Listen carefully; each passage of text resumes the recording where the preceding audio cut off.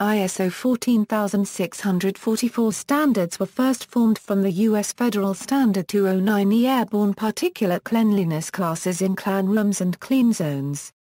The need for a single standard for cleanroom classification and testing was long felt. After ANSI and IEST petitioned to ISO for new standards, the first document of ISO 14644 was published in 1999, ISO 14644-1.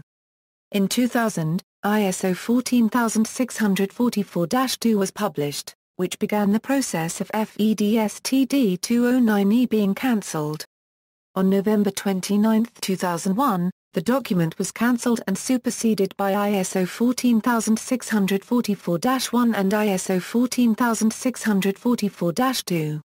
ISO 14644 is now composed of ISO 14644-1, Classification of Air Cleanliness, ISO DIS 14644-1.2, 2014, Classification of Air Cleanliness by Particle Concentration, ISO 14644-2, Specifications for testing and monitoring to prove continued compliance with ISO 14644-1, ISO DIS 14644-2.2, 2014, Monitoring to provide evidence of cleanroom performance related to air cleanliness by particle concentration, ISO 14644-3, Test methods, ISO 14644-4, Design, Construction, and Startup, ISO 14644-5,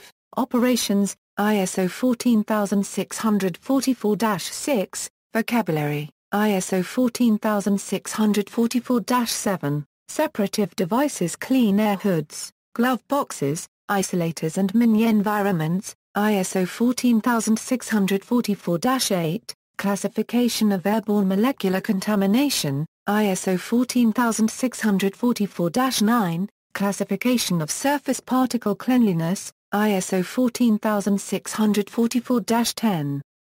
Classification of surface cleanliness by chemical concentration, ISO 14644-12, Classification of air cleanliness by nanoscale particle concentration, see also, ISO 14000. Environmental management standards exist to help organizations minimize how their operations negatively affect the environment and comply with applicable laws and regulations. Application to cleanrooms, references.